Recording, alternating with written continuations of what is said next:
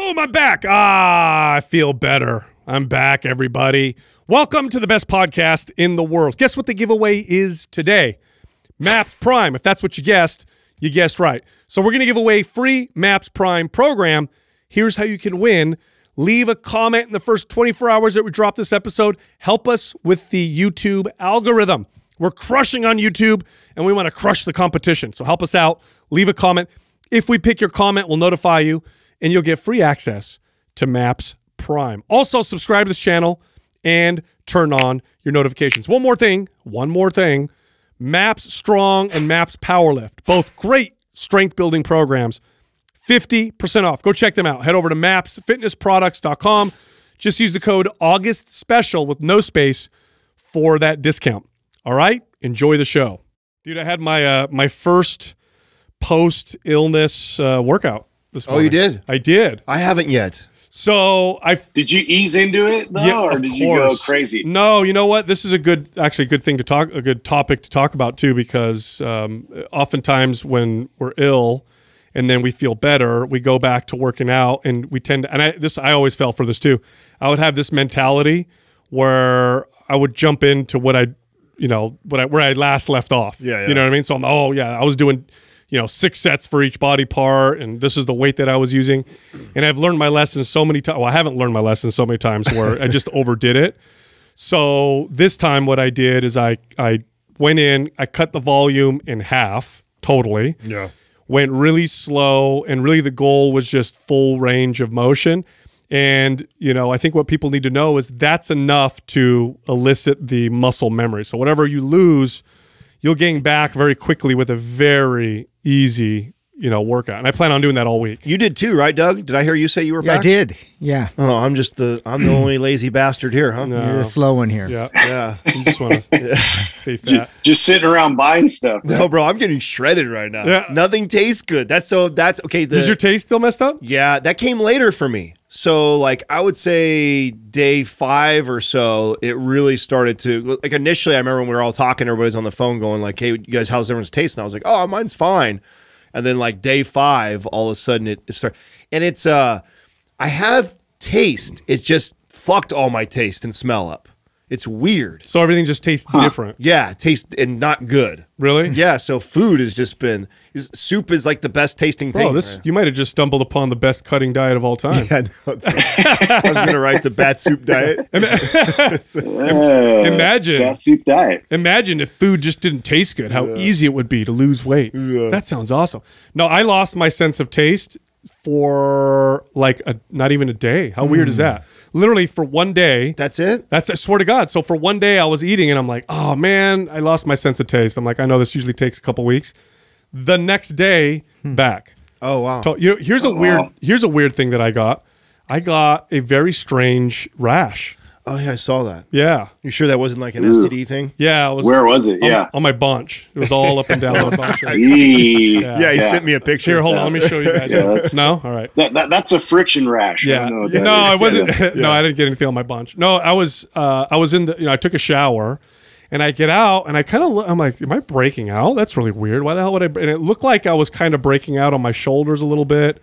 And then I looked down on my forearms and it kind of looks like I broke out a little bit, but it's COVID apparently can cause rashes in people also, which is an unknown. I didn't know this. So I had a it's very minor. So it's not that big. Now, Jessica rebounded pretty fast, you said, huh? She seems to be rebounding pretty quick. So she's 3 days behind me. Yeah. And I would say, aside from feeling tired, she seems to be okay. And then the baby, he had a fever 2 nights. During the day he didn't. Then 2 nights he had a fever, and then now he doesn't have anything. And he just seems a little bit more clingy right now, but that's it. Other than that, he seems okay. So all good. That's good. Yeah, but yeah, as far as the workouts are concerned, when you're after an illness or injury, literally throw away what you normally consider to be an easy workout and go much easier. Yeah. And you'll bounce back and then give yourself a time frame. That's what I have to do with myself. I have to say, this whole week, because I know what I'll do is I'll do one workout. Yeah, feel good, and then try and go right after it. Might as well go hard tomorrow. I feel phenomenal. And then you end up overdoing it and, and slowing down your progress or whatever. So today I was just going easy. Doug and I were literally, it was like a 25-minute, 30-minute, kind of pump session or whatever. Justin, I see you all over the place. What were you doing down in Slow? Yeah, I was down there for my kids. Had this gymnastic kind of tournament thing. Dude, I've been super active the last week or so. We haven't been hanging out. Just been between moving stuff and then also like double days for football, like because I've been able to get work done and then like remotely.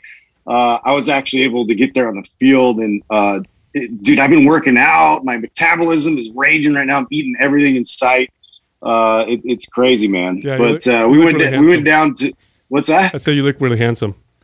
Thanks. Sorry. Yeah, I've been trying. Slipped out. Yeah.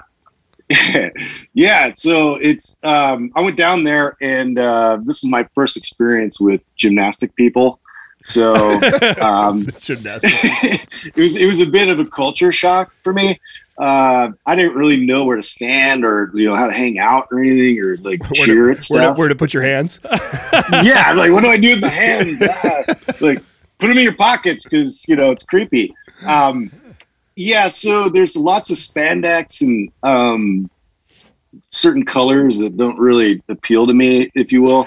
Like, it was kind of funny because so they have like specific uniforms they have to wear, and so my kids had on these like really tight tank tops that were like unitards almost, and they put like these little tiny shorts on. And I was trying not to laugh, but they were having fun with it. They were kind of making fun of each other with it. But dude, they did it really well. And then actually after the first day, like Ethan was trying this one move that was like some crazy brawny thing that like they have this huge foam pit where he's doing these like triple flip things, and he actually landed one after that on a trampoline and then got some award for it.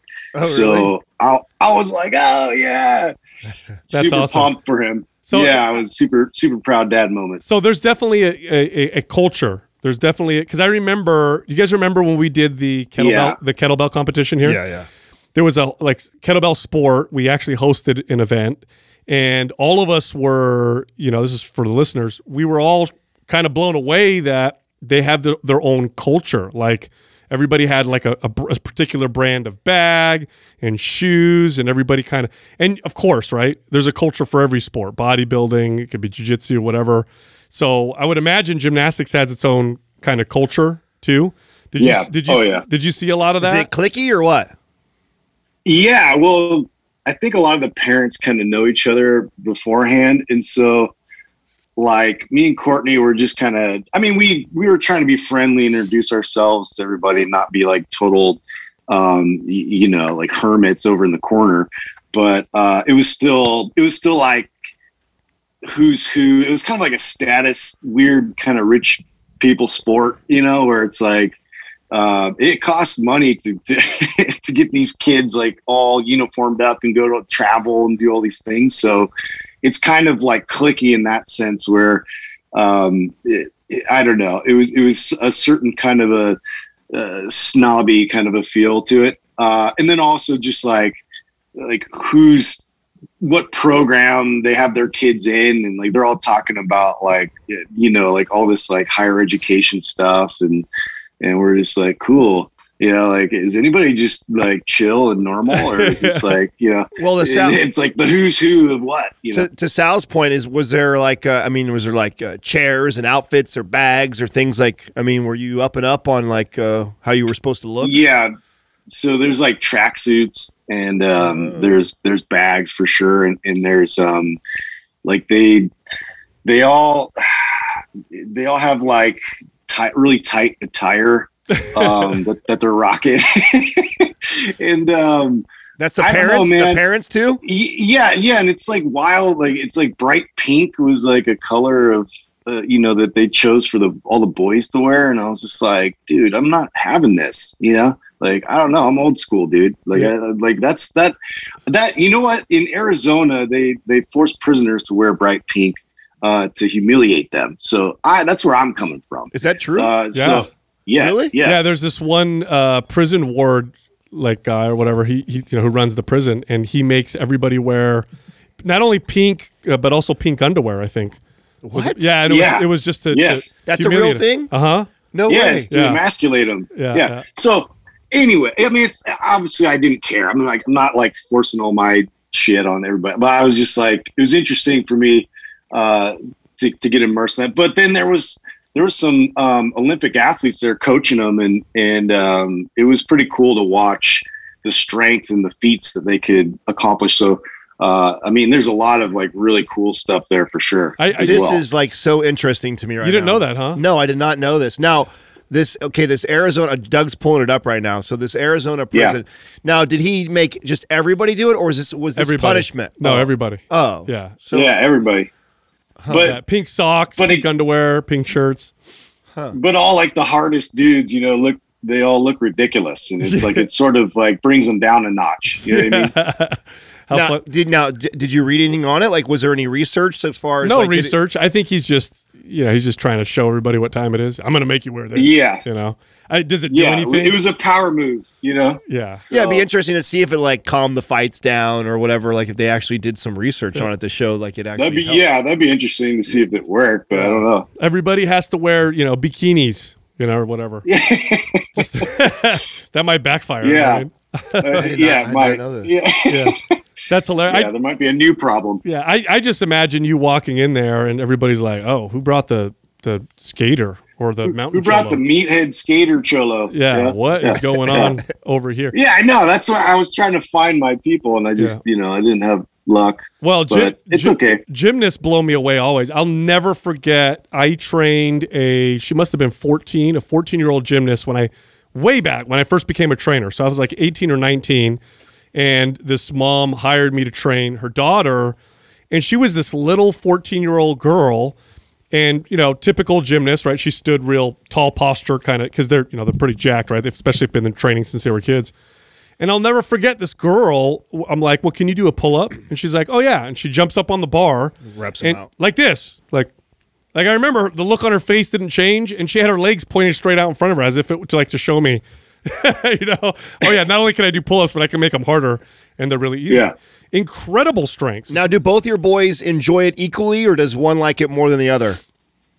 I think Ethan's actually taken to it a bit more, just because Everett's so hard on himself, and he's 3 years younger, so it's like he's trying to do all the stuff his brother can do, and stay up, in his class, and he kind of struggles, and so he gets really pissed off when he can't do a certain move, and then the coaches try and coach him, and he's just like, "No, I can't do it."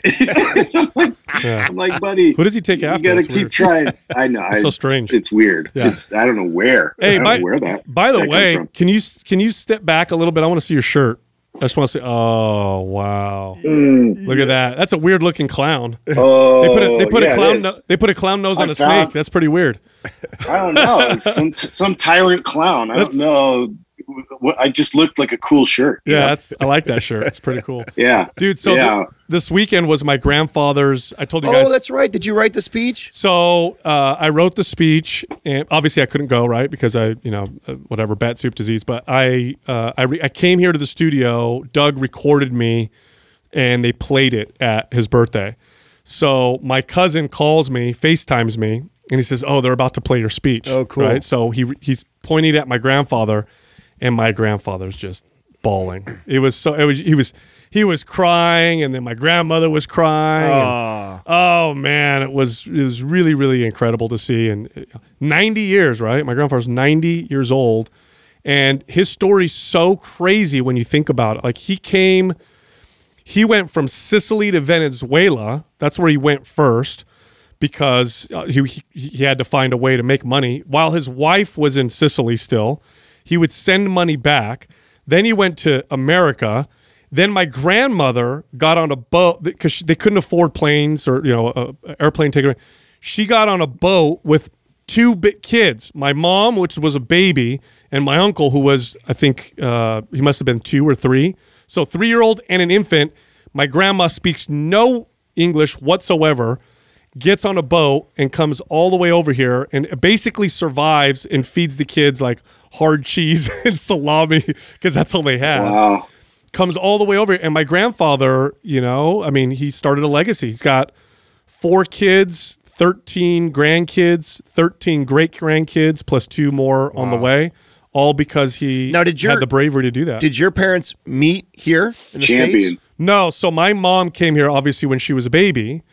And then when she turned 18, she went to Italy, to Sicily, to visit, the family. And that's where she met my dad. Actually, what happened was she went to a family party. So she's 18 years old, right? So she's at this, or 19, at this family party. My dad, they have cousins that are friends or something like that. So they all were at the same party. So my dad's at the party and he sees my mom and he's like, oh my gosh, I love her.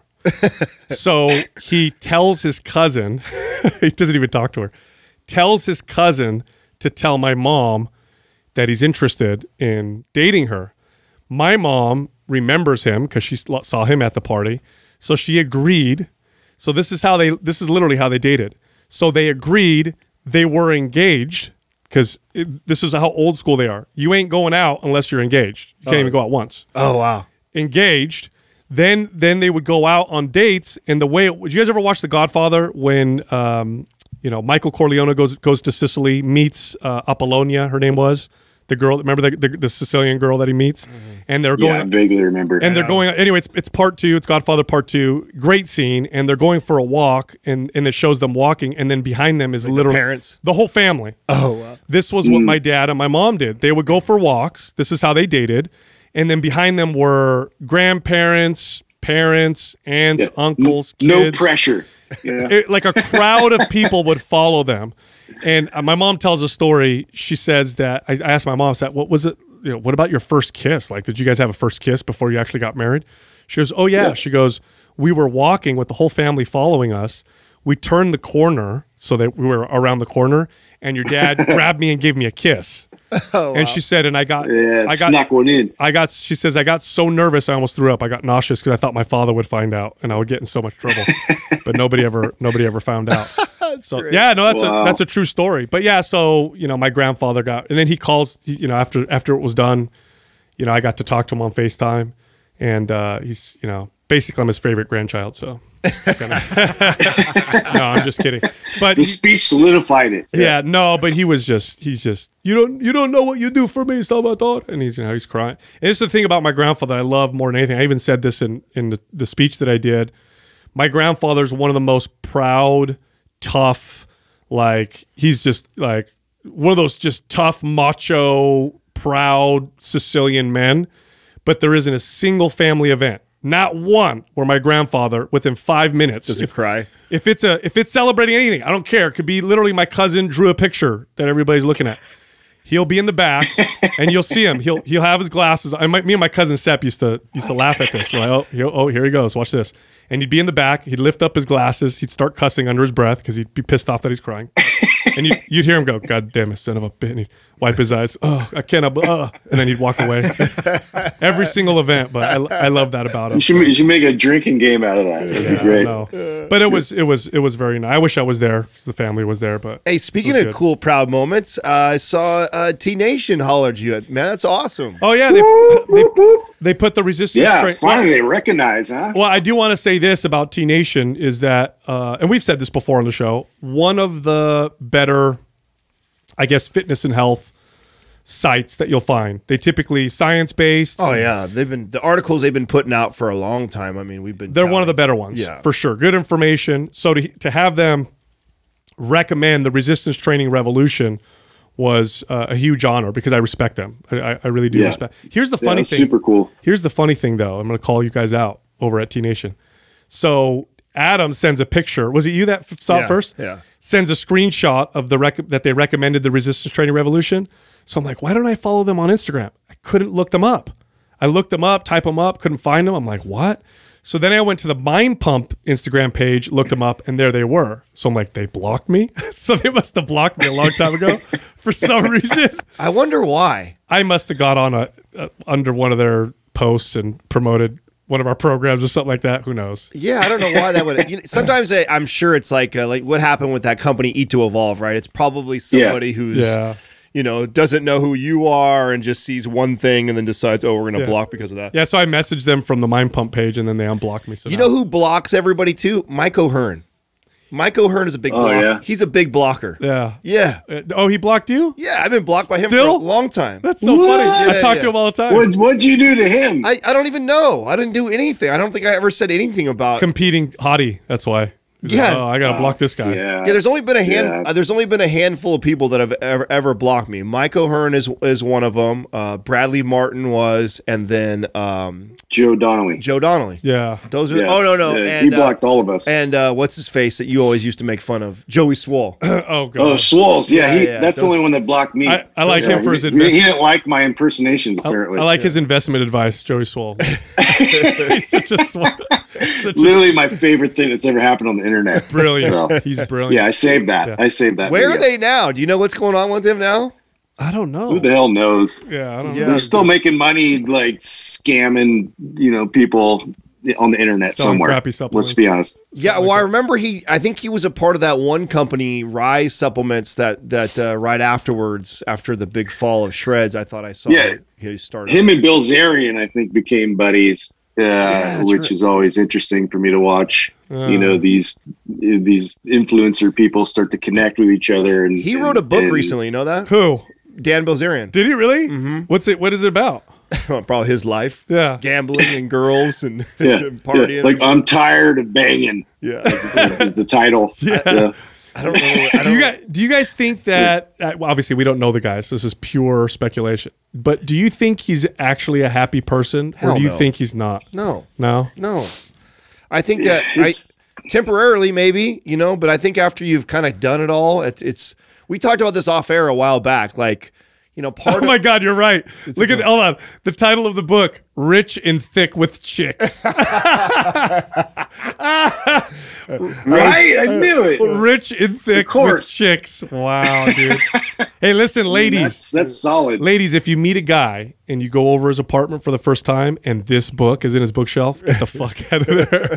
Quickly. You better run. Yeah. So you don't think... So don't drink anything. So you don't think he's happy, huh? No. He does seem like he's medicating, right, to try to distract himself with the chicks, or either that, or he's just a brilliant social media person, and it's just I think there's a little bit of brilliance there with him too. I don't want to not give him credit where credit's due. I think that he saw the opportunity in that space early on. I mean, he was the first big, like, I don't know what you would Playboy on Instagram. Yeah. So. Oh yeah, he's the closest to Hugh Hefner we've seen since. I mean, so I'll give him that. Yeah, I agree with that. But I also think too that part of personally for me, half of the enjoyment of monetary things that he has a ton of is the pursuit of it and the struggle, the failure.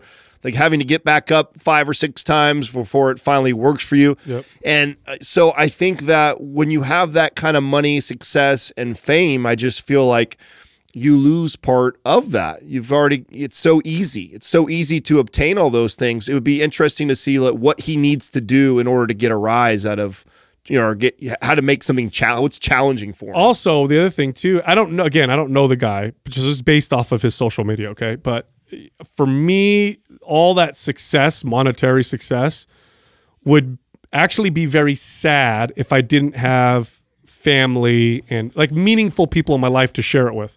It would mean mean so little. If anything, I would feel more sad that I have all money and all the stuff and I don't have those people to share it with. You know what I mean? Yeah. So it's just overindulgence. It's like eating all of the junk food and all of the candy all the time. Like it's just not going to temporarily. I think that is probably fun and I mean, I'm sure he went on a run there where he probably did feel like life was amazing. Reminds me of that Twilight Zone episode I've brought up many times. Where the guy, by the way, this is a great episode. I've talked about it before, but I'm going to say it again. In this particular Twilight Zone, great old series if you like twists and great writing. And there's this guy that dies, or he gets shot in a shootout. He's a bank robber. Then he is presented with this, looks like an angel, this guy in a white suit, and he goes, "Hey, welcome." He goes, "You can have anything you want." And first he doesn't believe him, and then he believes him because he's got a palace, he gets all the money and girls, he goes and gambles. Every time he throws out the dice, he wins. And then it's 3 months later, they show the guy, and he's like, you know, obviously hasn't shaved. He's depressed. He rolls the dice. He wins. He's like, this sucks. No matter what I do, I get everything. There's no thrill. There's no risk. There's no whatever. Then he calls the angel back, and he goes, what this is terrible. He's like, I couldn't imagine. I never would imagine that heaven was like this. And the angel goes, who told you this was heaven? And he does this evil laugh, as if to say, this is hell. Like, ah. No, it's really, really, really interesting. No, that's a great one. Yeah. Anyway, good stuff. Hey, I read something very interesting about CBD. I wanted to tell you guys. Okay, so all right. Disclaimer: this is a study, so we'll post the link up so everybody knows I'm not trying to be crazy or whatever. But here's the title of the study: Cannabidiol. That's the name for CBD. So cannabidiol inhibits SARS-CoV-2 replication and promotes the host innate immune response. What? So CBD, we've known for a long time to have antiviral properties, and it seems to have antiviral properties for COVID as well. Oh, interesting. Yeah, so it's a really interesting study. They're actually doing further studies to see if this actually works. It's, you know, actually works in what people. What is CBD not good for? I know, it's true, huh? Yeah. They've been able to connect it to everything. That's true, right? Yeah. Yeah, I know, but it's very interesting that now CBD, THC didn't show this, although THC is anti-inflammatory. It was just the CBD. Now, here's the thing. I had read this a while ago, so back when I was sick, I was also taking the NED on a regular basis. I didn't tell anybody because I don't want to promote any false whatever, but I was taking it on a regular basis. That was kind of part of the whole. I didn't. I wish I did know. Part of the whole thing. Yeah. But interesting, right? I didn't know. Well, isn't it interesting? It's the adaptogenic type of herbs and things that are now kind of getting a lot more publicity. It's like there's just so much benefit to them. And you see that too in all the different types of, medicinal mushrooms and, CBD. It's like if you keep, taking them sort of on the regular, it helps to kind of, even everything out, it seems. Yeah. Speaking of which, I saw that documentary, Fantastic Fungi. Oh, you did? Yeah. Oh, What'd you think? Wow. I started watching it too. Wow. Isn't it a trip? Yeah. Super good. I was just at the part where they talk about how they communicate underneath like all the to all the trees and everything like that. Well, I mean, it's very interesting because there's potential applications for creating fungi that eat pollution, that eat oil that we spill in the ocean. There's that guy that modified a fungi to become a pesticide. So instead of spraying chemicals to get rid of pests, this is this fungi that really doesn't have any negative effects on humans, but it'll kill termites and stuff like that. And then they got into the psychedelic mushrooms and the research behind that. That was mind-blowing. I haven't got to that part yet. That really blew me away. They actually showed two people who were terminal, so cancer people. So there's a woman who had terminal cancer, then a man who had terminal prostate cancer, and they signed up for this study. So one of the hallmarks of having a terminal disease is the severe anxiety and fear that surround it, right? Because you have to face your own mortality. Your doctors are like, you're not going to make it. So all of a sudden you're like, oh my God. And so people just get tremendous fear, anxiety, and depression. And so what they did with the study is they did some therapy sessions leading up to the session. Then they gave them the mushrooms. They put blindfold on them, headphones, and then the therapist was there, very safe environment, talking the person through what they were going through. And one of the guys, they showed this one man, and he's after one session after he was done, and this guy had severe anxiety. He couldn't control it. After one session, he says, "I'm at peace now. It brought him so much quality of life." He goes, "I'm not afraid of dying." He's like, "I'm at peace." And you could see it in his face. Wow. And they filmed his session, and he's like crying, and you could tell he's processing. Really crazy. I was telling Jessica as we were watching it, I don't think people realize the potential revolution this could have for mental health. I feel like the news has slowed down around that. There was just like a year or two ago, I feel like it was ramping up like crazy. I felt like every other podcast episode you were sharing, new study comes out or new state gets on board, decriminalizes. Like I haven't heard much. There's still a lot of studies going on, and I didn't know this, but in the 50s and 60s, before they scheduled magic mushrooms and LSD and all other psychedelics so illegal that you can't study them. Right before that happened, there was research was exploding, right? So psychiatrists and scientists were studying it like crazy. You know, one of the first things they found with psychedelic research I think it was in the 60s, they found it to be effective at curing people of, get this, alcoholism. So alcoholics, people who were struggling with alcoholism. Now, I've heard about that for smoking. I've heard it's cured people from being addicted to cigarettes. Yeah, I don't know. I'm not familiar with those, but these were old studies on alcoholism. That's one of the hardest things to kick. And apparently these people did these sessions and many of them quit alcohol. Boom, right there on the spot. Yeah. It seems like it's like the ultimate introspective therapy. It's like you sort of you assess everything that, all the habits, all the things that you do. Like even Paul Stamps, his story was pretty incredible that he grew up stuttering. Yeah. Like couldn't stop stuttering. And his whole family, were all these intellects and went to all these Ivy League schools and all this. And he just had this horrific stuttering problem.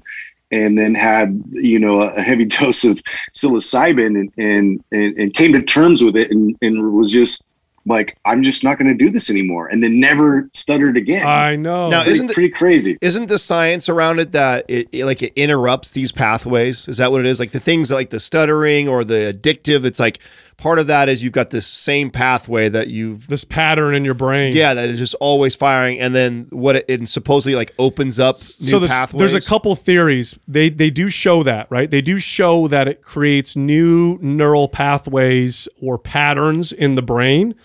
And it does so pretty effectively, which is good, right? That shows that whatever pattern or thought process you have, that this loop, for example, if you have PTSD, for example, you have a really, really terrible event that happens. What happens, it gets solidified in the reactive part of the brain. And then let's say every time you hear a helicopter go off, it reminds you of being in Vietnam or whatever in war. And you can't interrupt it because it happens in the part of the brain that reacts faster than the part of the brain that's logical. So before you even realize that you're having this physical reaction, it's too late. You're already in the middle of it. And now it's like, how do I stop it? So these studies show that it does change these patterns, so it can interrupt that. But then there's this other theory, and it's probably both in my opinion. The other theory is that in order to make profound changes in your life, you either have to do it very slowly. We talk about this, right? Developing discipline, one little step at a time. It takes a long time. It's a lot of hard work, blah, blah, blah, blah. The other way is by having an epiphany where you have this big spiritual, awakening event, which, I mean, how do you recreate that, right?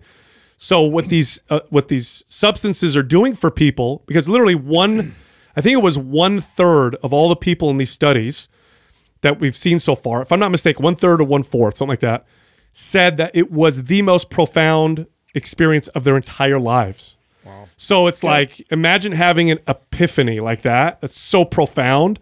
And, that might be enough to get you to say, I'm going to quit, doing drugs, or I'm going to, quit being an asshole or whatever. Yeah. So I don't know, man.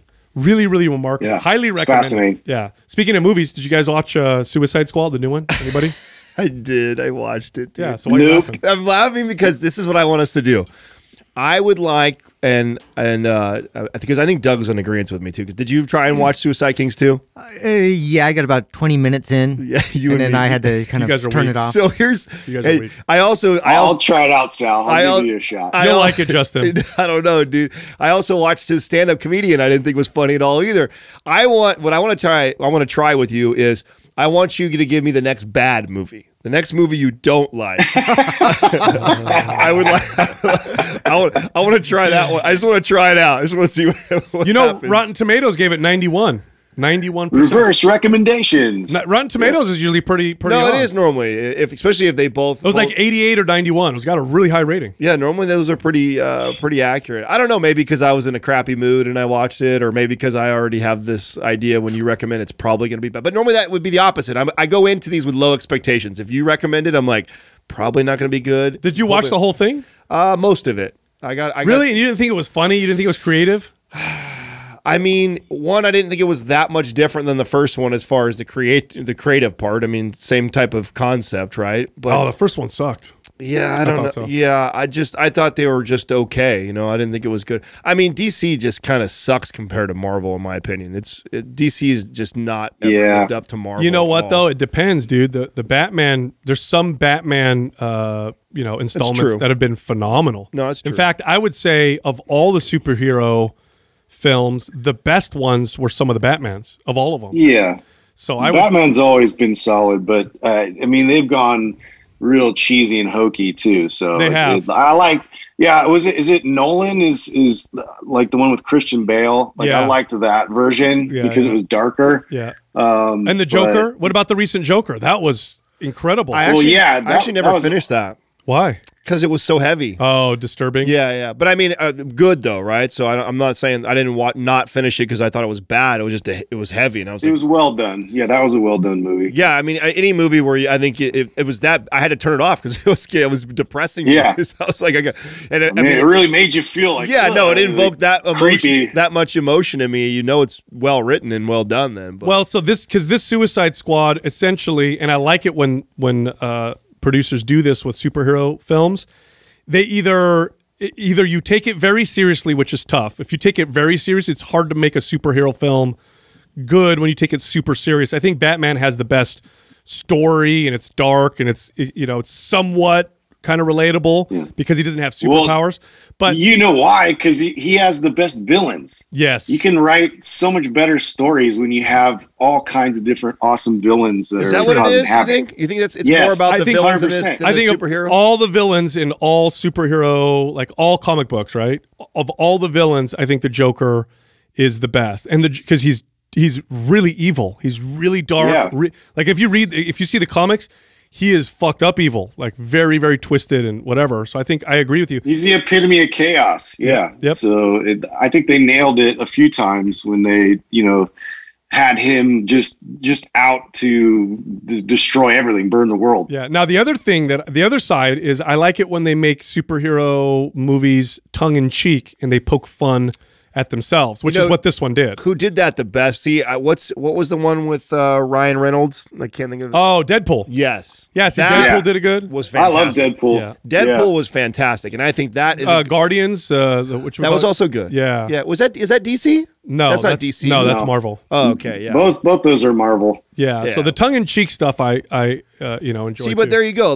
Marvel did that, and I just think they do it way better than DC. Obviously, those two, I thought those were hilarious. Yeah. Those are really, really good. Yeah. Oh, you know what I wanted to ask you? Remember how we had that discussion on dating apps, and I said, I wonder if it's giving people too many options. Oh yeah, we talked. And about did you get? I got some DMs on that. I didn't. No. I actually had people tell me that they agreed that it was too many options. I had guys message me and saying, no, what you said I tend to fall into, where I don't put too much focus on one person because I know I could just meet up with someone else. So I actually had some people say that they agreed with that. The question is, I don't know if that's a bad thing. Is it? That's a good question. Right? I mean, is that necessarily a bad thing that you don't get all hung up on one because there's plenty more options out there? Well, if it's always about searching for the new one, then it could be, right? Because you could miss out on the one that you lost. I think all in all, I think that it's improved people's ability to find each other than anything else. I would agree with that. Yeah. I also had somebody message me and say that they speculate that there's a lot of married people who go on dating apps when they're kind of unhappy to see what else is out there. Just to see like who's gonna bite.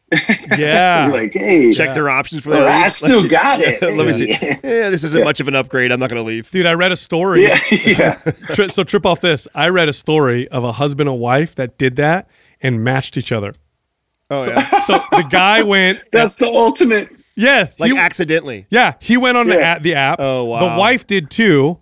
Then they match. How do you can't get mad, can you? I don't know. I mean, so you both get mad and you're like, well, I guess, it's destiny. Yeah. I mean, either that's going to be like an amazing like makeup sex realization. Now, do you guys have any family or friends right now that are close to you that's how they met? I'm trying to think how my cousins who just got married. My mom and her husband did. That's how they met. Really? Oh, my brother. I think that's how my brother met his wife. I think he met her on a dating app, if I'm not mistaken. And she's lovely, wonderful young lady. They're the ones that just had a baby. So, yeah. Nice. I definitely think it's got to help. I mean, for you to be able to screen a lot. I mean, because how many times have you dated somebody and, you know, found out either weeks or months later that you were dating them that there's just like one of those things. It's like, oh my God, we'll never get past this. Yeah. Right? There's another show on Netflix right now I got kind of sucked into that was all about arranged marriages, in the Indian culture. And it's just interesting to see, like, so they basically seek out somebody to kind of match them with somebody else. And it's, they limit the options down very much to where it's like you get almost like one interaction. And then after that, it's like either, yes, I'm going to keep pursuing this person, or no. And then it like quickly leads to marriage, like really fast.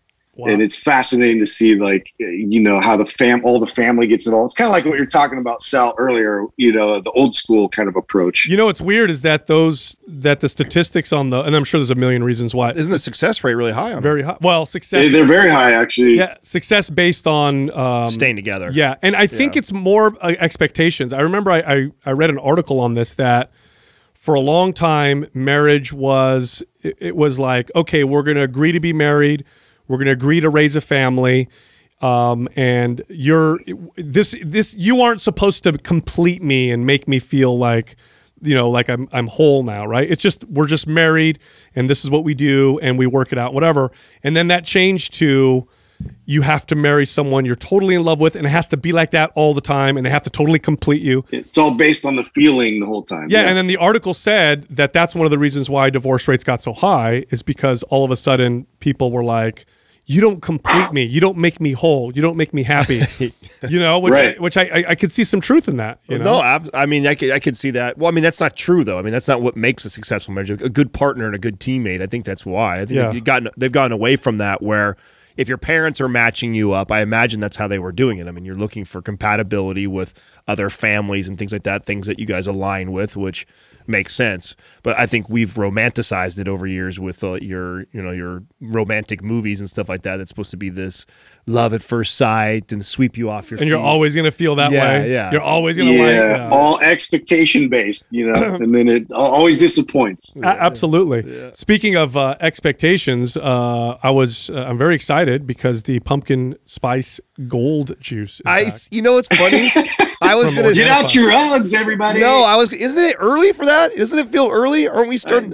I don't know. That's a fall thing. Fall kind of. Yeah. It's like it's breezy right now. Every year it starts to get pushed back further and further. Why not make it a permanent flavor? It's so good. That's what I think. There's got to be a strategy to that. Yeah. I feel like there's got to be a stragy of taking it away and then bringing it back. I can't wait, dude. I think it's kind of novel too, because if you had that all the time, I don't think it'd get old. I think I love it. It used to be like a fall heading into winter type of thing. Those are the flavors of fall, and now I mean, where are we at right now? It's like we're in the middle of summer. Yeah. It's like we're not even out of summer yet. I crack up because it's like when you start seeing like all the stores when they start selling stuff way early for the holidays. Like I think we've already got Halloween stuff. Get your Christmas decorations, like dude. It's like July. Yeah. I love it, man. With the almond milk, warm. Oh, no, that's good. The best. No, it's one of my favorite. I'm teasing right now that I just think it's funny because I've seen it. I start to see Starbucks and all these guys starting it earlier and earlier every year, but it is one of the best flavors. Oh, I want to tell you, Justin, because I know you're into like Disney, like facts and stuff and weird stuff about Disneyland and Disney World. Did you know that they have a protocol for people who sprinkle cremated remains of loved ones at the park? Huh? They have a protocol. Where do they do it over like the cemetery or what? No, where do they do that? You do it like on a ride. You do it in the park, and they have a whole protocol. So if you contact Disney and you're like, listen, my mom was a huge Disney fan, and her dream, her last wish was to spread her remains at Disneyland. I never thought about how popular that probably is. Yeah. That's actually probably really popular. Yeah, it's very interesting, isn't it? And there's a name for it. I got to look it up because I actually wrote it down. but you actually go there and they have this thing that they like a ceremony and everything. Or yeah, like, let me see. It's let me see what they call it. I want to be packed into one of those cannons in Pirates of the Caribbean. shot out. Blast me out of everybody. Here it is. About once a month, there's a guest can scatter the remains of a loved one somewhere in the park, and the park apparently has like a special thing for it. And it says no code is kept more under wraps at Walt Disney World and Disneyland than the call for a HEPA cleanup, HEPA cleanup. It means that once again, a park guest has scattered the cremated ashes of a loved one somewhere in the park, and an ultra-fine vacuum cleaner is needed to suck them up. What? So they go and clean it up afterwards. So I don't get it. Okay, so let's say I wanted to spread someone's ashes in my family at Disney. Do I call them or I just do it and they find out? I don't understand. What's the? I think you're supposed to tell them, but that's a good point. I wonder how many people do it and don't say anything. Yeah, how many people do it anyway? Yeah. They just put it in their thermos. Yeah. You imagine that? Like you're spring and then the wind gets all. What do you think are like the top five places that people want to be cremated and sprinkled over? Where do you think? Ocean's got to be up there. Gotta be Grand Canyon, I think, would be one. Oh, you think so? That's it'd be a cool place. I definitely think Ocean's got to be like one of the top for sure, right? Yeah. Ocean. I bet Disney's up there. Or lakes. I wouldn't even have thought that till you brought it up, but I'm like, dude, I know so many people that are like super Disney fans. If I die and get cremated, I'm going to put this on air. What I want you guys to do is I want you to take my remains and sprinkle a little bit in your post-workout shake. And just, and just a little bit. Yeah. Just put a little sprinkle so I can become. Cheers to the homie. So I can help heal, grow your muscles. Now, if we were all cremated, where would you want to be? Where would you want to be sprinkled? Obviously not in pre-workout. I think not pre-workout, post-workout. I want to be in an Elon Musk rocket to Mars. Shut up. Like take me all the way. That's not realistic. Take me up. I know it's not realistic. Do you have a place? I feel like you would be like, take me up to the redwood trees somewhere, some mountain-esque place that you love going to. Yeah, or whatever. That's true. I don't know. I'd be up to that. I never really. Doug, thought you're of the that. closest to this, so what would you think? How do you know? That might not be true. Actually, based off of the way things are going, it is not true. You'll be the last one. You are the last one standing. Probably. Honestly, Doug punches viruses in the face. I've given it very little thought as far as that is concerned because, quite frankly, I don't think I'd care. Yeah. Honestly. Yeah. I mean, now, do you guys know if you're going to be cremated or not? No, I'm not. I don't think I'll be cremated. Oh, you're like, no. I don't actually. Okay, I don't care. But I actually had this conversation with my parents once. We were like talking. Yeah. And I said, why don't people just get cremated? Like, who cares? And my mom literally lost her mind. Oh, wow. Lost her mind. Don't you ever? No, Dad, I would never do that. So I'm like, okay, Mom, sorry. So. Oh, wow. Yeah, it was a big deal for her. Yeah, I think I'd be cremated. You want to be cremated? Yeah. Really? Cheaper, easier. Is it cheaper? Right. Oh, yeah. It is? Oh, yeah. Much cheaper. Much cheaper. There's all you need is a little urn. You can do a coffee can and do it like. See, that'd be the Big Lebowski. That'd be the move for me. Put me in a coffee can. Hey, we put him in the chair over here when we're podcasting. Hey, Justin, what do you think? He has nothing to say. For sure. There's I forgot what culture, but there's a culture that might be in New Zealand where if you die, they throw you off into the ocean for sharks, so to eat, and that's part of their. You know what the ultimate would be for me is like an old Viking where you put the body on one of those rafts and then you set it on fire. Oh, with a bow? Yeah, that'd be sick. Like Robin Hood? Did you? Hey, speaking of Elon, did you see that he said that he'll probably put someone on the moon by 2024, I think? Over the next 3 years. Did you see that? No, I didn't see that. Yeah, so that's Are they going to put like a hotel up there? Like what's the plan? No, by 2024. By 2024, he says that he'll probably land humans on the moon before on 2024. Wow. I know. That's around the corner. It's crazy. I know, right? Well, yeah, but what will they do? Is it going to be land and then come right back? Or are they going to build something out there? Like, no, you just land and come back, dude. Yeah. Dude, the Anti-Gravity Club. Whoop, whoop. Yeah, what? Yeah, everybody's going up there to get some anti-gravity action. How many people? That's the appeal, right? Has there only been 2 people on the moon? How many people have been on the moon? That's a you question. I have no. I don't know how many people. I don't know. Is it like Yeah, I have no idea. Yeah. It's like four to six people, I guess. I have no idea. I'm pretty sure the U.S. is the only country that's been on the moon, right? According to this, No, 12, I 12 think people. the Russians have been up there after. They have 12? So 12. I think so. What countries, Doug, have been on the moon? Have actually put a human being on the moon? Let me see. Yeah, You mean after we won that race, like people didn't keep going through with it to try and get there? No, of course not. It was a Because then it's not cool anymore. no. You know, Someone okay. already did it. So it's all Americans. Boom. Yeah, all Americans. Oh, wow. There you go. So okay, so here's the deal. I was telling Jessica this. She's because what were we watching? We're watching something and that came up. She's like, why doesn't anybody care about going to the moon anymore? I'm like, okay, this was during the Cold War, and it was a wonderful way for us to flex to show the Soviets that if we can land somebody on the moon, we can send a rocket in your backyard and set off a nuke. And that's what it was all about. Once we did it, it was over. Nobody cared anymore. Yeah. And now they have a supersonic nuclear weapon that they just flexed. Cool. Yeah. That's funny to me that so much energy, effort, money, resources, and time went into getting there, and then once it happened, like no one's giving a shit after that. No, because there's no financial gain from it. The only gain was militarily and to show your power, also a source of national pride. You got to remember at that time, kids literally in school were drilled on a nuclear attack. So in school, if you're a kid, they literally would do drills where kids had to, let's this is what we do, get into the desk, cover your neck. Doug remembers, I'm sure. I'm serious. Never did one. You're lying. I never did one. Really? Anyway, so this was a big thing that a lot of kids in schools did.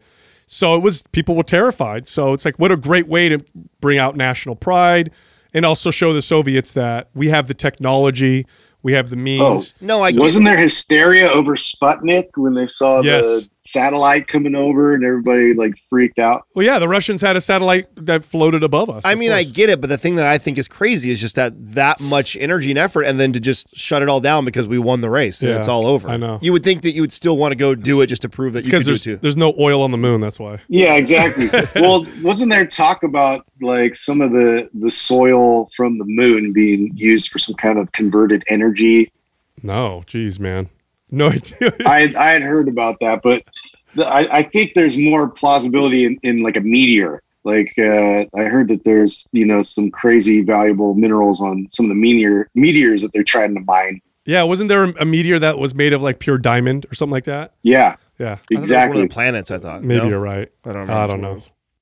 Hey, real quick, I hope you're enjoying the show. Head over to drinkolipop.com/mind pump. So Olipop are sodas, essentially, that have no sugar and that are good for your gut. They actually have compounds in them that help with gut health. I'm not making this up. They have great flavors: strawberry, orange, root beer, cola flavored, but there's no sugar. Again, low calorie, good for your gut. This stuff's actually quite amazing. Head over to drinkolipop.com/mind pump. Use the code mind pump and get 15% off your order. By the way, there's a new flavor, grape flavor, or like I like to say, purple flavor. It's really, really good. Back to the show. First question is from Caitlin T. Armstrong. What is a proper full range of motion for a squat? Is it bad to lock out your knees? Oh, yeah. Okay, so the answer I'm going to give is actually the answer for proper range of motion for any exercise.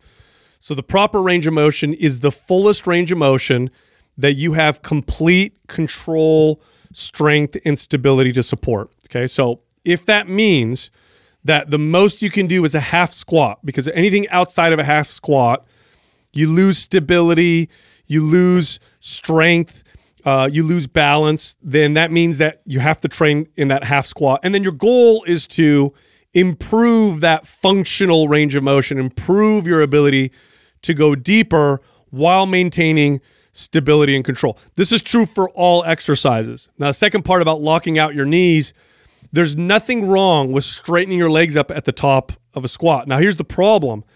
If you lock your knees and relax your muscles so that the joints are supporting the weight, that's the problem. So it's like if I lock my elbows out on the end of a push-up and then I relax my body and allow my joint being locked out to support me, well, that's the issue. But if I straighten my arms out or straighten my legs out and then stay tight with my muscles, Nothing wrong with that whatsoever. Now, the only yeah, any of the joints that you're going to lock out and not support with your muscles is going to be an issue. I mean, this is why, like, if you're standing up in a wedding and they tell you not to lock your knees, you might pass out. Like, there's all kinds of issues you're going to run into that. But if you can support yourself with muscles, you know, in the lockout, obviously that's something to aspire to achieve.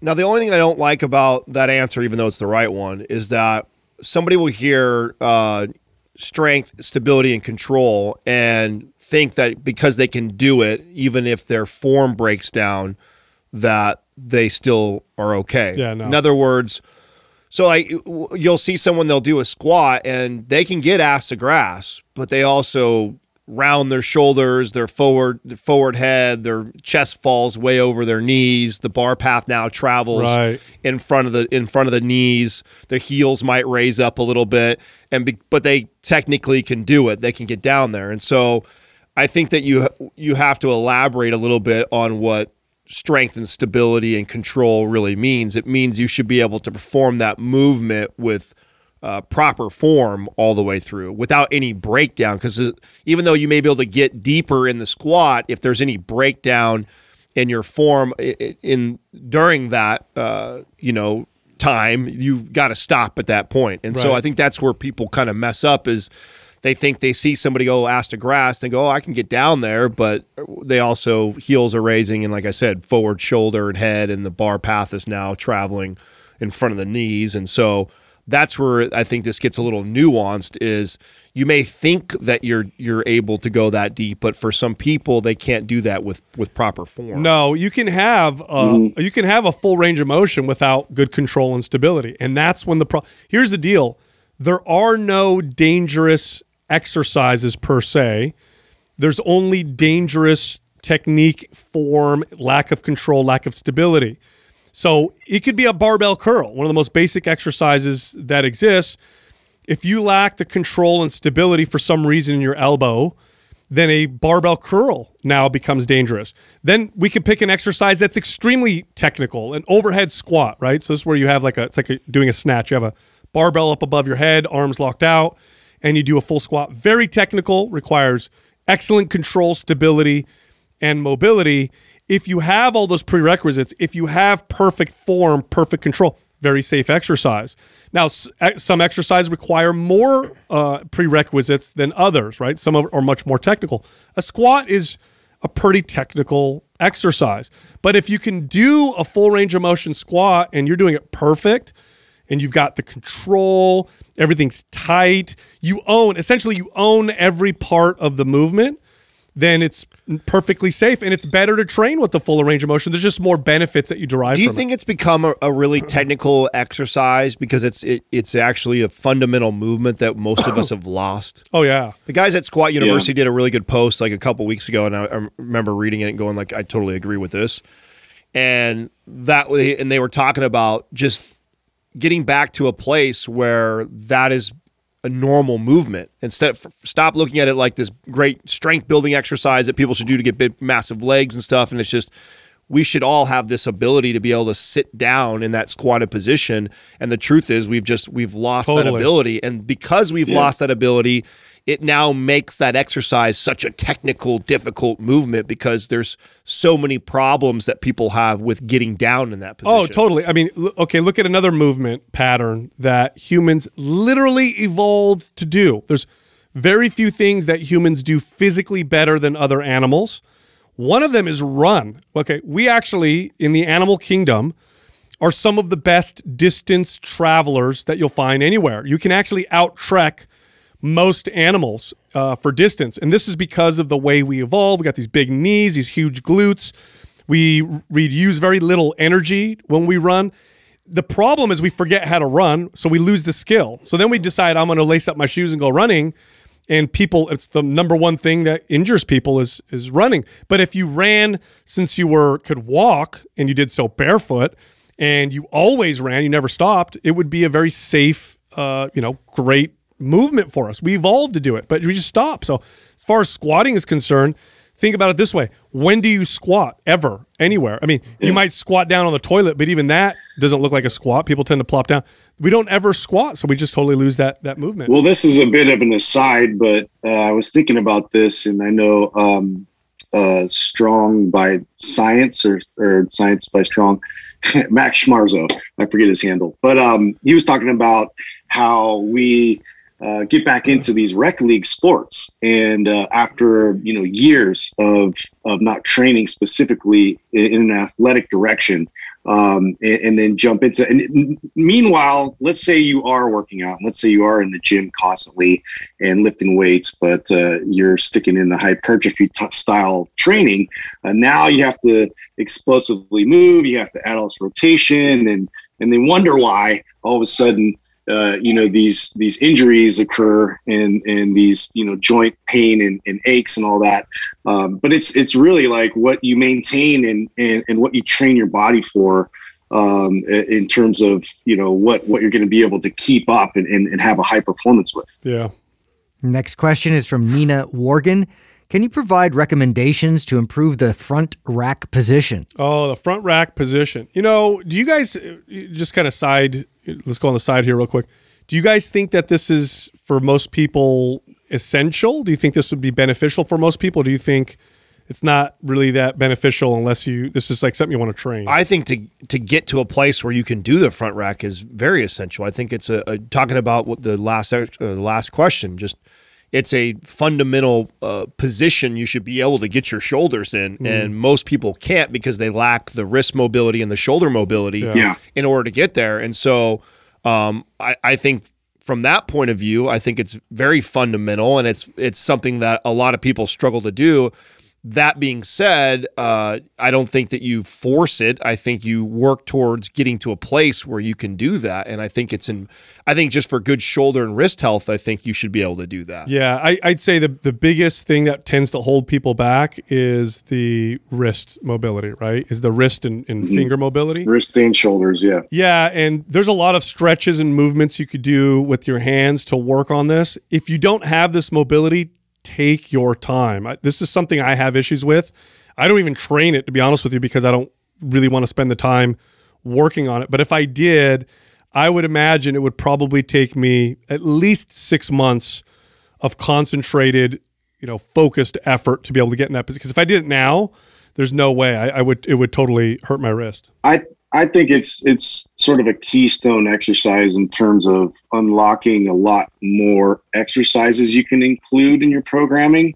Especially if you're getting into any kind of Olympic lifting or any types of more functional type of exercises as well.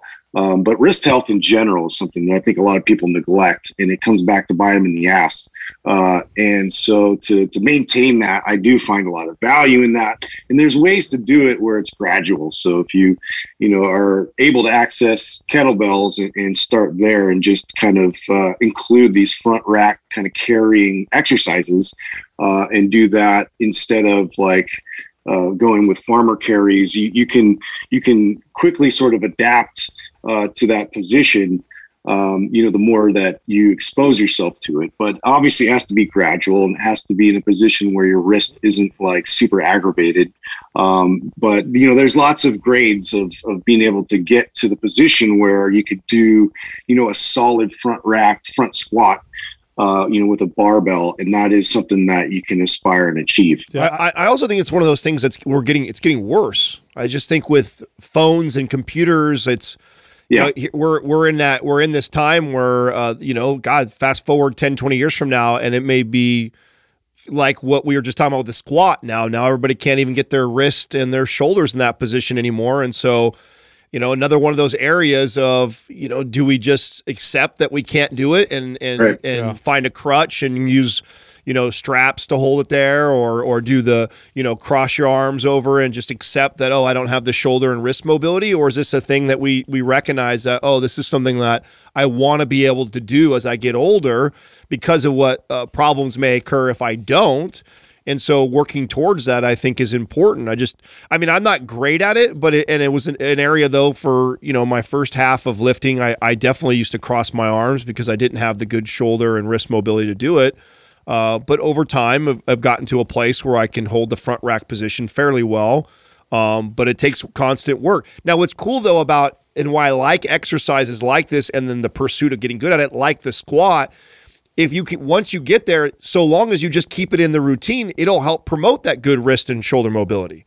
You know, so if you get good at just like the deep squat, like I had to do a lot of work on my ankles and my hips to get to a deep squat. Now that I did all that work, so long as I keep those deep squats, it keeps good hip health and good ankle health for me. Same thing goes for your wrists and your. That's why this front rack position I think is so great. Is it might take a little bit of work to get to a place where you can do this well, but once you can do it, so long as you just maintain that exercise in your routine, you should have pretty good wrist and shoulder mobility. Yeah, so here's something you can do to help. It's very basic, very easy. You can literally get a barbell, get up into the position to where you're in that front rack position, and then just hold that for time. But don't relax the wrists in the sense that it's just sitting on the wrist and bending it back.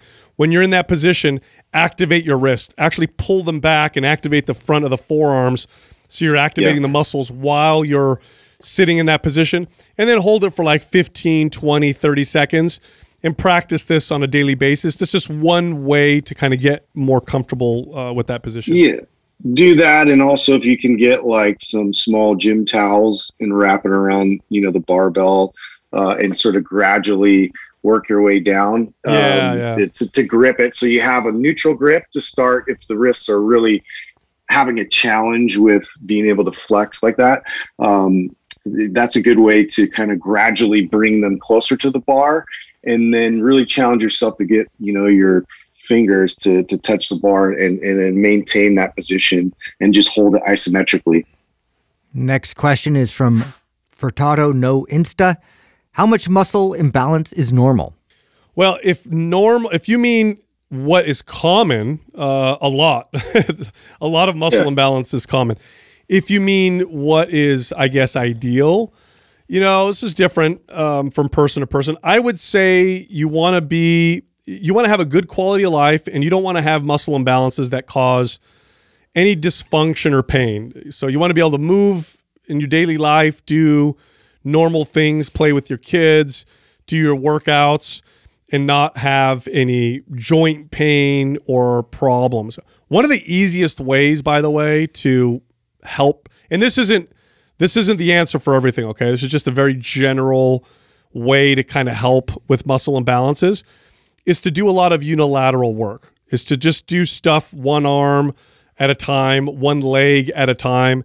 This, although it's not the answer, like I said, to everything, it does help a lot because when it really does illuminate quite a bit. Like you do a one-arm chest press and you may notice like, oh my gosh, I didn't realize my left shoulder raises up so much when I do that. Or a one-arm row, or, one-legged step up, or toe touch, or lateral exercises with one leg at a time.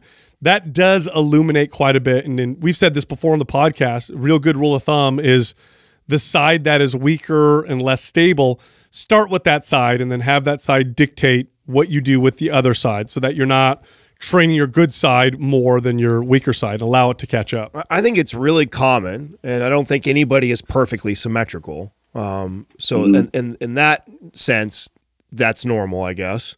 I think a good goal is to try and minimize the discrepancy from left to right as much as possible. So, you know, to Sal's point about doing the unilateral work, I think that's a great way to measure this and pay attention to it. But that's kind of what I'm always looking at is I know that I'm never going to be perfectly symmetrical. I know I'm always going to have a more dominant side than the other side, but I want to minimize the discrepancy from left to right as much as I possibly can. So everything from mobility and strength and control. So I want to be able to, what I can do on my left side, I want to be able to do on my right side as close to equal as I can. And I think a good goal is to pursue that. Whether you'll ever achieve it, I think it's a good gauge or measure on, you know, trying to counter all these imbalances that we all have. But I think it's an impossible pursuit, just because I think that's just not how the body works. I think you're going to tend to lean heavily on your dominant side always. But the pursuit of trying to make that as close to as evenly as possible, I think, is a good goal. Yeah, your body's always going to be compensating, and this is just going to change all the time. And so that's why these reassessments are really important to, and this is why we created something like Prime, where it's just a very basic test to see, you monitor your joint function and just to see like if your abilities are still there to be able to do like normal function of the joint.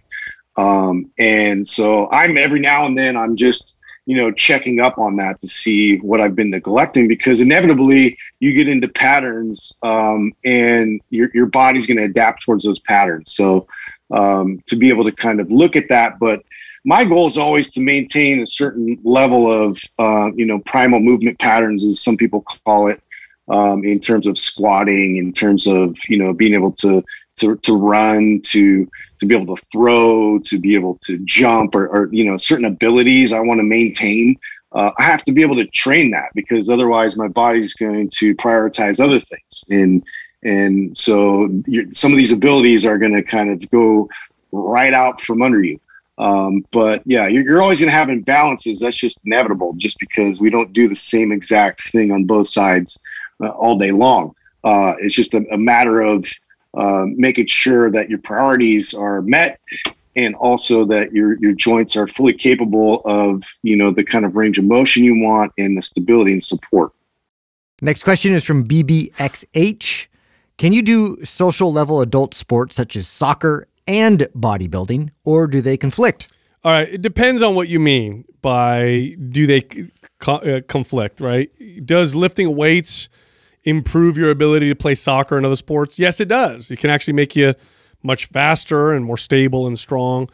If your goal is to be the best bodybuilder you could possibly be, then yeah, focusing a lot of energy in anything else is going to take away from that. We get this question all the time, and I think you have to understand one thing. If you want to have extreme performance in one pursuit, then oftentimes, unless the other stuff that you're doing is geared towards complementing that, you can't also pursue that kind of extreme performance in other attributes and not expect to have some detriment. Okay, so you can't be the best soccer player of your life and also be the best bodybuilder of your life. There's going to be some give and take, but can you do them together, have a good quality of life, and get benefits for both? Absolutely. Sure. Absolutely. If your goal is to, enjoy what you're doing and, maybe lift some weights to complement soccer, I mean, that's a wonderful approach. But I think people put too much, they fear this too much, you know what I mean? So they're like, you know what, I'm not doing anything else, I'm just going to lift weights. It's like, are you going to be like a super bodybuilder? Is that what you want to do? Or are you just trying to be fit and healthy? In which case, do you I feel like it wouldn't be a Quah if we didn't have this question. I feel like we get every Quah. We have pretty much this exact question, just worded differently, and insert different sport, different aesthetic goal. But it's can I be a buff soccer player? Like, yes, of course you can.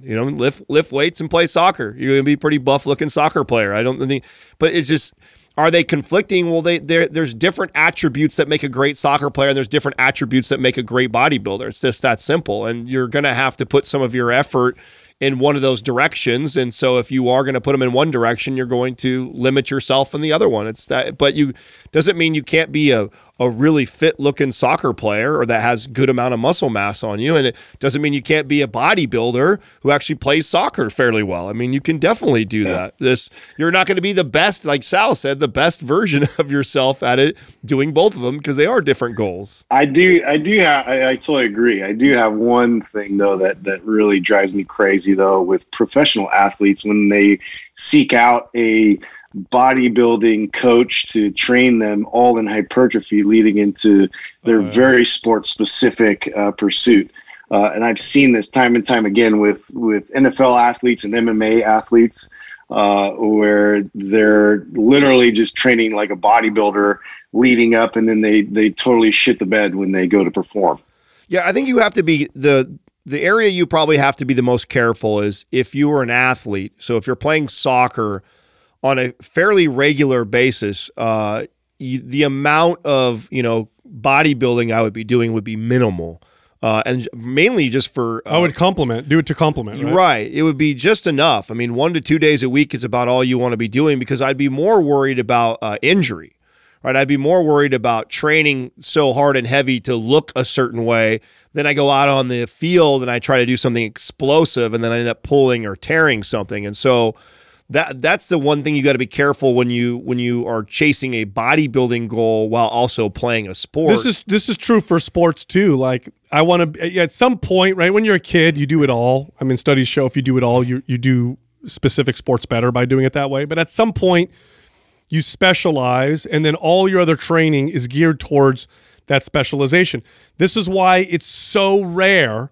It's so rare to see a professional athlete who's a professional in multiple sports. And the only one that comes to mind for me is Bo Jackson. I can't think of anybody else that I'm sure there were others. You guys would probably know. I don't know of any other athletes that Played were able to sports. Yeah, that were Deion professional. Sanders, Deion Sanders. Deion Sanders, yeah. But super rare, right? Because that's really hard to focus all your focus and technique and skills and be so good that you can be a pro level in one sport and then do it in another.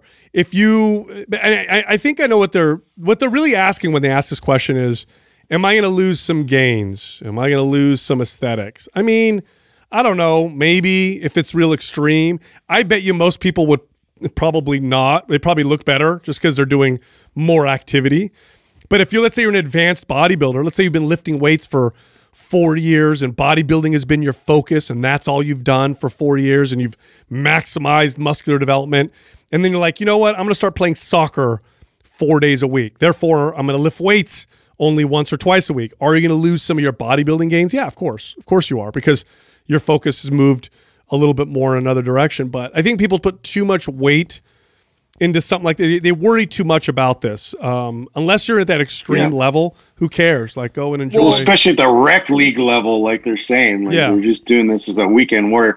But you just got to be cognizant too that you're putting that excess amount of force and stress around the joints. So I would make sure at least you incorporate a bit more mobility in your rituals going into something like that, so you can just maintain the health of your ankles, your knees, everything else. That's the most important part of this conversation, is that actually almost all of my injuries that have happened in basketball have been probably because I was training so consistently to be a bodybuilder and put mass and size and build, and then I go get out on a basketball court and think that I'm going to be able to move the same as I was moving when I was 19 years old. And now I've got these overdeveloped quads and glutes, but then I had terrible ankle mobility and stability, and there goes my Achilles, right? Or I don't have the same rotational strength with this new body that's 230 pounds that I did when I was 180 pounds. And so that's what you got to be probably most cautious of, is if you have put a lot of energy and effort towards